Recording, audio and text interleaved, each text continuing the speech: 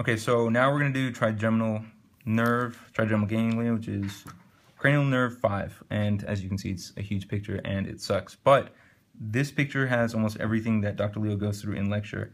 And if you can draw this whole thing out, maybe just the beginning, a simple skeleton, and then keep adding to it every time you get new bits of information each lecture, it's a lot easier. Going through the slides, Dr. Leo kind of repeats the same thing over and over again. So I can't stress enough how having everything in one picture is really helpful. So we're going to have V1, V2, V3, obviously for trigeminal, and we'll go through those in a sec. And here we go. And then I'll show the whole thing again at the end. So very beginning, a few concepts. And these are random concepts, but they're high yield, so they're good to keep in mind. So foramen spinosum, we're going to talk about a lot of foramens here. But foramen spinosum, there's an artery that pops out of there. You guys know what it is? Middle meningeal. Right, middle meningeal. That is high yield. Can you see with pencil or should I do pen? I'll switch to pen. So I have blue too if you want. Middle meningeal artery. That's high yield. And then superior orbital fissure. You have a lot of things going through the superior orbital fissure. So you have cranial nerve 3, you have cranial nerve 4, and if you know all your cranial nerves, that should make sense for both of those. And then off of trigeminal, you have just V1. So keep that in mind, just V1. And also 6. Oops. So 3, 4, V1, and 6. And one thing that Dr. Leo, I think, has said a ton of times, standing room only. Okay. So that should give some context. So standing, V1, superior orbital fissure. That's what we're talking about right here. So superior orbital fissure for V1, there's your V1, and then we're going to do room and only for V2, V3. So these are just random things, again, that might be high yield later. You may not have studied them yet, but nerves tagged on the brain.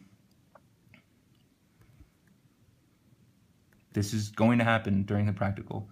3 and 6. Just keep them in mind now. 3, cranial nerve 3 is tagged between ICA, so it's anterior inferior cerebellar artery, right? And some labyrinth arteries. But just remember, ICA is the most important thing. And then, or sorry, that was 6. 6 is between ICA and the labyrinth. And then 3 is tied between the posterior cerebral artery and the superior cerebellar. Sorry, that's a nutcracker position. Right, that's a nutcracker position. So 3 and 6. I know it's random, but it's really, really high, so it's good to know. And then, so a couple of motor to the eye. Have you guys done these before? SO4, yeah. LR6?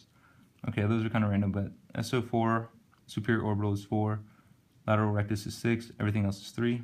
Okay, I think that's it for the high yield. These are the random things that Ricky Toledo told us years ago. Time to do V1. All right, so try to do this. Trigeminal ganglion. This is cranial nerve 5. And one thing to keep in mind, there's no parasympathetics for cranial nerve 5. Because why? Because the cranial nerves were, or the parasympathetic fibers were from which cranial nerves? 3, 7, 9, and 10. 3, 7, 9, and 10. So this is 5, so there are no parasympathetics. So for context, brainstem, sending out fibers. So your cell bodies of origin are in this ganglia. That's the whole point of the ganglia. And now we're sending out fibers.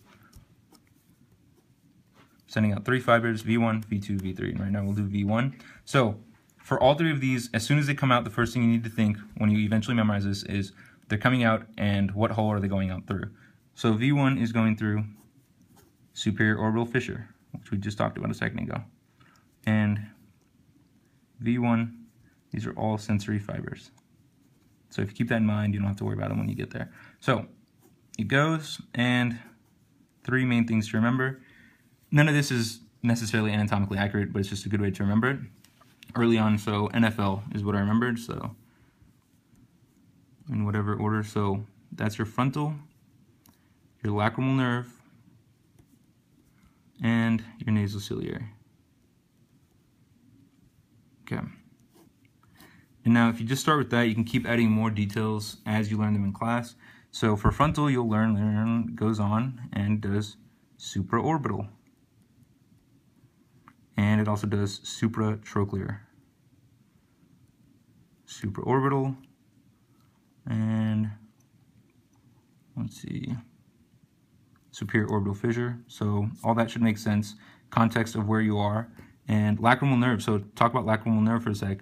We mentioned earlier that what was hopping on to V1? The lingual. No. You're so close. Lacrimal. Something was hopping on. What was trying to get there? Cardiac temple. So we said right here, back when we were talking about cranial nerve 7. So cranial nerve 7, we were talking about greater petrosal nerve. We mentioned that we need to get to the lacrimal gland, right? So parasympathetics need to get to the lacrimal gland. How are they going to get to the lacrimal gland? They're going to hop on V1. So they're going to hop on V1. Why? Because, so the good example is if you get something in your eye, right? You need to sense it. Well, that's trigeminal nerve. You're sensing it. So we'll go back to this picture. So you need to sense it, and you're going to do that with trigeminal. So you sense it with trigeminal, and then you need to tear up, and you tear up with parasympathetics. So the parasympathetics need to get there. So greater petrosal nerve can come, and it'll hop on to make its way all the way up here. Lacrimal nerve. Does that make sense? They both work together. Okay, so we have that. And last one, nasociliary. I mean, these are kind of details, but you can add them as you learn them in lecture. Coming off the nasociliary, you have a couple of ethmoidals, or ethmoid. And you'll even learn that you have like an anterior and a posterior. So you can just add those on, and it's cool because as you add these little details and you kind of figure it out with your own drawing, then when you open netters, it all makes sense coming off of here. And then if you want to keep adding details, you know, you've got long ciliary nerves. Okay, and long ciliary nerves versus short ciliary nerves. The long ones, this is going on to do what? It's going on to do eye sympathetics. Okay. And that's it for V1.